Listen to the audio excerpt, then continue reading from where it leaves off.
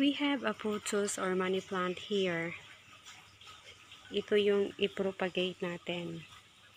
Yan siya. Oh wow! I just noticed. Variegated pala to. I thought na plain lang siya. Okay. So, dito natin siya tatanggalin later. And then, this money plant, we will give them a new life. Maabandon na kasi to siya.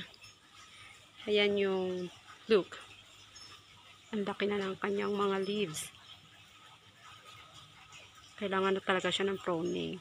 Actually, kaya masabi ko na maabandon to kasi this month, we will move out. So, maiwanan na to. Kaya, we will make a new life for them.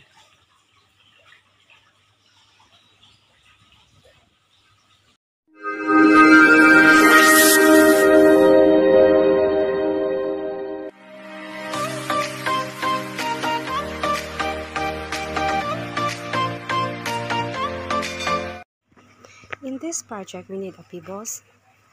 So, we will get some and clean it. Anyway, we have a lot of pebbles here surround. But, we will go to the pathway. Marami tayong mapagpilian doon.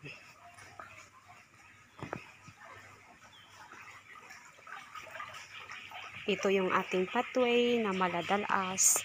Marami siyang pebbles. Yan. We will collect some. Itong mga white, kukunin natin itong beautiful para happiness. Linisan natin to para matanggal ang mga bacteria at fungi. Para happiness ang ating halaman. Ayan. Ito yung pebbles na collect natin sa ating pathway. Linisan na natin yan siya. Konting scrub. Para matanggal yung mga fungi.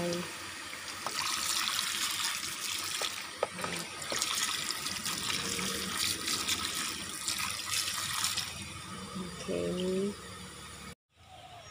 But I don't have any available pot and soil. So gagamit ako ng empty jar of coffee. Eto, may empty jar of coffee ako dito. Empty jar of coffee. Oy, ume-echo yung boses ko. Empty jar of coffee. So, bago natin simulan ang ating propagating, pagtripan muna natin si empty jar of coffee. Since na umi-echo yung boses ko.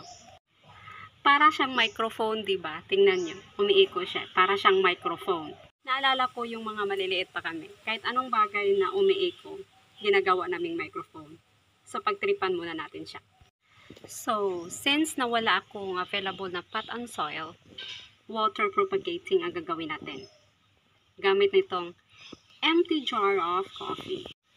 Kasi since na mayroon naman tayong microphone na magagamit, mag-pageant tayo. Gawin natin doon kakaiba. Okay? Umpisahan na natin. Introhan ko lang. Hello everyone and pabuhay! Welcome sa bahay ni Madam Pordoy. Today, we have our leafy pageant with our Epipremnum Aureum. Our criteria sa pageant na to ay syempre yung maganda. Hindi lang basta maganda, kundi marunong din makisama. Here we go!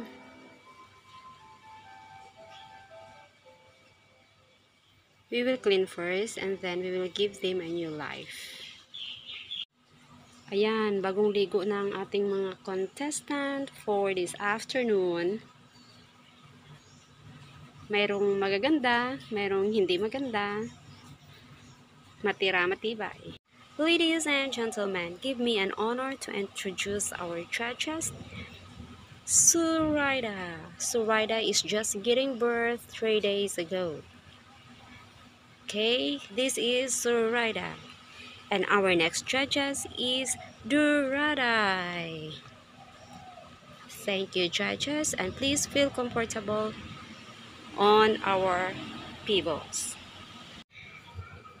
Thank you, judges, for coming. And now, Let me introduce to you our contestant. Our contestant is originated from the country of China, Australia, New Guinea, the Indian subcontinent, Southeast Asia, and various islands of the Pacific and Indian Ocean. The common houseplant Epipremnum Aureum, also known as pollutants.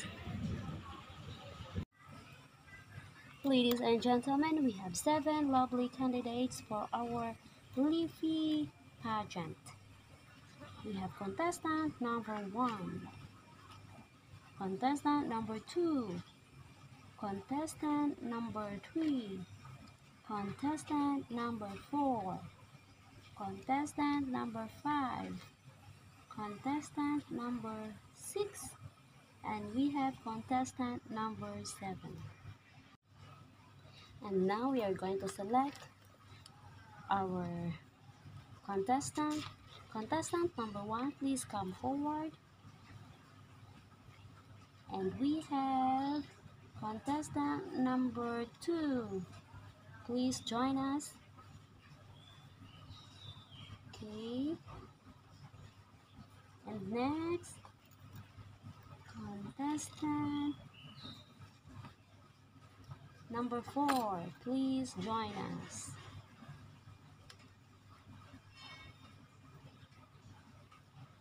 And next, contestant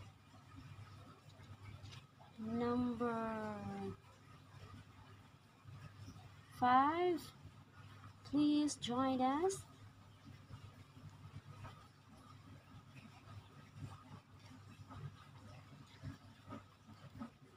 And we will try this contestant number 6. Please join us.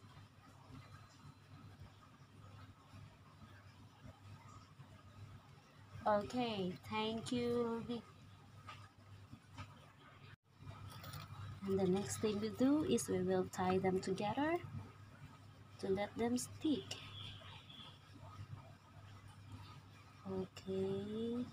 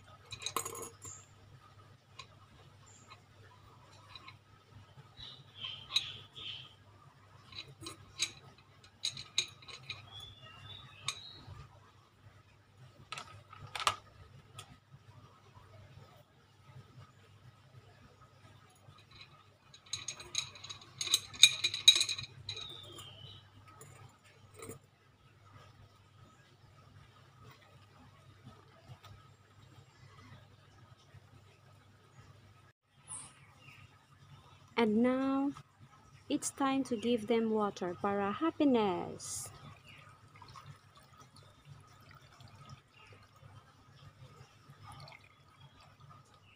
Thank you, water. Sorry everyone kung ang ating Epipremnum Aureum ay nagmukhang monstera. Pero hindi to monstera ha. Meron pa siyang butas. Para tuloy siyang monstera. Ang ating Epipremnum Aureum ay nagmukhang monstera. Look.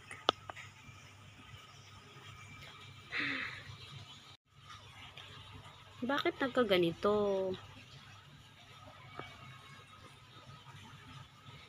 Anyway, this is our Epipremnum Aureum. Para tuloy siyang monstera, may butas.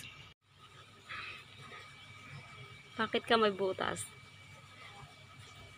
New species ka ba ng monstera? Ikaw ay si Epipremnum Aureum. Hindi ikaw monstera. At dahil sa katangian na mayroon kayo ngayon, papaniwalain ko sana ang sarili ko na isa kayong monstera. But no, it's not. Kayo ay si Epipremnum Aureum. Ladies and gentlemen, and now we have the winner. Dang, ta-da-dang. So the next is we will tie a red ribbon for our winner. So we will call Zoraida, our judges, to tie a ribbon.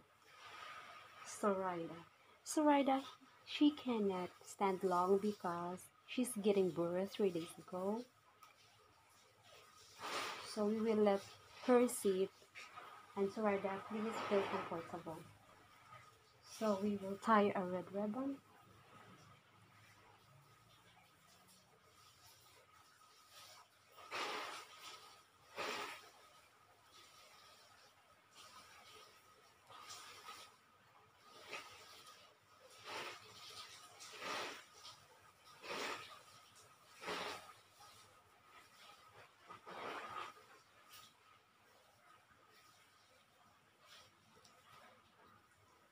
Okay. And we will call Doradai to cut the ribbon. Okay, so we will cut the extra ribbon.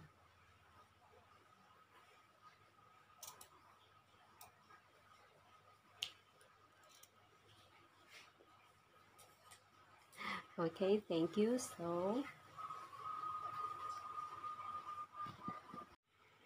And this is the final appearance together with our judges, Duradai and Zoraida.